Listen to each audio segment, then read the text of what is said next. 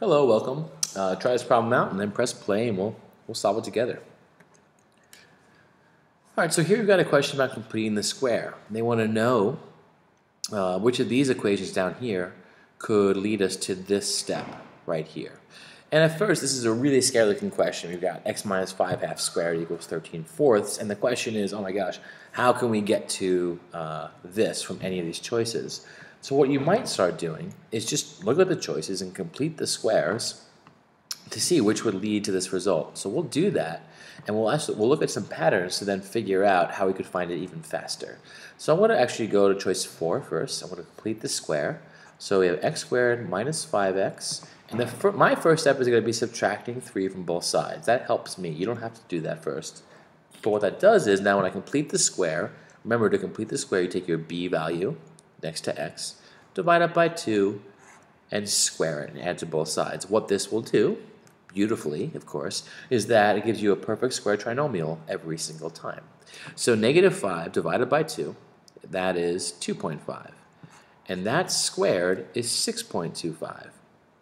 But I'm thinking, I see these fractions up here. Let's not even use decimals. Let's use fractions. That'll help us. So this would be negative 5 over 2 squared. And to square a fraction, it's just negative 5 squared, 25, over 2 squared, 4. We're adding 25 fourths to both sides. So we'll leave it in fraction form because they have it written in fraction form. Now, you have a perfect square here, so it's just some number squared or some expression squared that would give you this. And the nice thing about a perfect square trinomial is that the factored form is just going to be, in this case, if you have a second power for x, and then if we have a negative sign here, it's going to be minus, and it's going to be the square root of 25 fourths, which is 5 halves.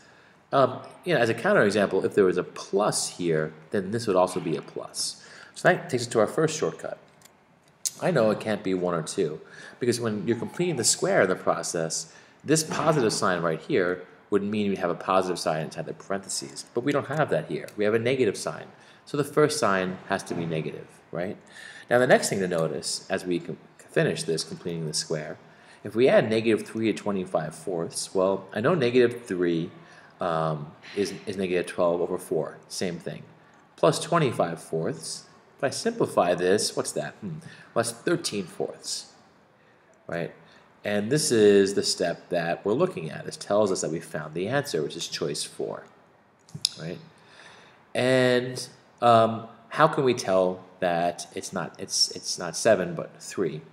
I guess what we could have done is to think about the fact that when you subtract 3 over here, right? If you know you're trying to get 13 fourths, right? How could we get that? Well, we can think 3, right, or negative 3, because we're moving to the opposite side of the equation, just like we did here. Negative 3 plus, it's going to be always plus this thing squared, working backwards, 25 fourths, right? We can say that that would get us negative 13 fourths, whereas 7 plus 25 fourths, or negative 7, excuse me, plus 25 fourths would not. But I feel like that shortcut is harder than completing the square itself. So when you're doing these problems, you might look for a shortcut in the first sign. Remember, if it's positive here, you need a positive sign in the parentheses. If it's negative, then it would match. And then it's okay to just try these two, complete the square, and see which one matches. In the end, it's choice 4. Thanks.